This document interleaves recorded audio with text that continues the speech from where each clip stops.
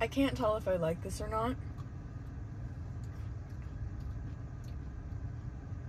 I'm not gonna lie. When I saw that this came out, I was like, matcha, coconut, and peanut butter? I don't know how those are gonna go together. Like, that doesn't actually sound good, but I had to try it, at least. I mean, it's fine. It's fine. It's not like the best thing ever. There's just like not a lot of matcha. There's a lot of coconut. I think if there was more matcha, if it was like a matcha swirl, I mean, that's what it's called. It's called a matcha swirl. But if the swirl itself, if like the soft serve itself was matcha and not just matcha poured over it, I think that would be amazing. And then the peanut butter would kind of make more sense. But it's really just coconut, 90%, 5% peanut butter, and the extra toppings, and then 5% matcha. I mean, not even. The matcha's like 2% there. I should have explained a little bit more about this collab. So if you didn't know, this is a collab between Chamberlain Coffee and Erewhon, and this is their second collab. The first collab, they did a smoothie. It's similar to the Hailey Bieber one. She has a smoothie collab with Erewhon. They also do a little soft serve version of it, but basically for this you can get it one of two ways. You can get it just the matcha swirl, which that just means the coconut soft serve and matcha poured on top, and that's it. Or you can get it Emma style, and that's where all the peanut butter and the granola and all the extra toppings comes in, and that is $3 more. But my thing is, like, why the fuck is somebody gonna get this collab and not get it Emma style? You know, like, if somebody's getting this soft serve, they probably come from Emma's audience, so obviously they're gonna get it Emma style, you know what I mean? Like, and also that just looks more interesting, like you're getting more. And like, this thing is big. Look, I got a coffee too. I can have 3 bites of this and be over it. It's also really sweet, really sweet. I was not expecting to like this, because also I've tried Emma's coffee brand, and I really, this hurts me to say it, I really wanted to like it because I love everything she does. I love everything that this woman puts out. I think her creative vision is chef's kiss. It's so unique, it's so refreshing, and I think she's really authentic, and I feel like she upholds integrity in what she creates. And so I, for the longest time, really wanted to like Chamberlain Coffee, but I just don't like it. I'm sorry. I've tried the single pouches, like little coffee pouches, and it's just fine, you know? Like, the only reason why I would buy anything Chamberlain Coffee is because it's Emma's brand.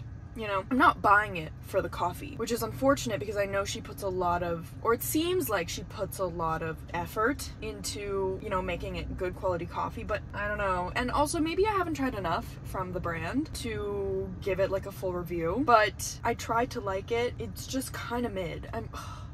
I love her. I feel so bad saying this, but there's just better coffee out there. And this too, like, I'm assuming they're using Chamberlain Coffee matcha in this, and I've recently gotten into matcha. I've bought a couple tins of matcha powder, and I've learned how to make it and stuff, and it's, obsessed. I've been making it every morning for like 3 weeks now. I really give this maybe like a 3 out of 10. It's just so much coconut. It's called a matcha swirl. There's hardly any matcha in this, and I'm not really understanding where the peanut butter comes in, and the toppings was like granola, but I was really only getting either walnuts or pecans, and I don't like walnuts. So that's just a preference. I don't like walnuts, but of course if you like walnuts, then that's gonna be delish for you. But the fucking short and sweet smoothie though, that is the best thing I've ever had from Erewhon. Best smoothie I've ever had from Erewhon. I have gotten it twice. I've never gotten a smoothie twice. At least one of the collab smoothies. I've never gotten a collab smoothie twice. The short and sweet smoothie, I was like, I need to get this as much as I can before they're out.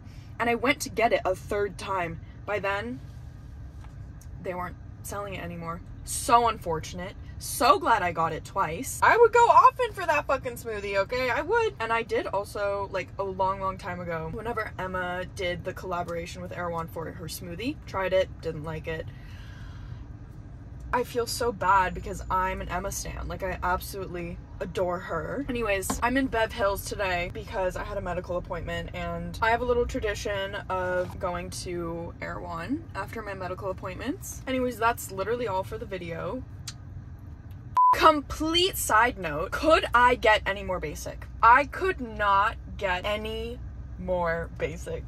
Like, let me explain. I'm currently wearing the platform UGG slippers, a Harley Davidson baby tee, thrifted. I have Gucci sunglasses, vintage, okay? I have my fucking vlog camera. I have my Rode. I just went to erewhon. I'm driving a fucking Tesla.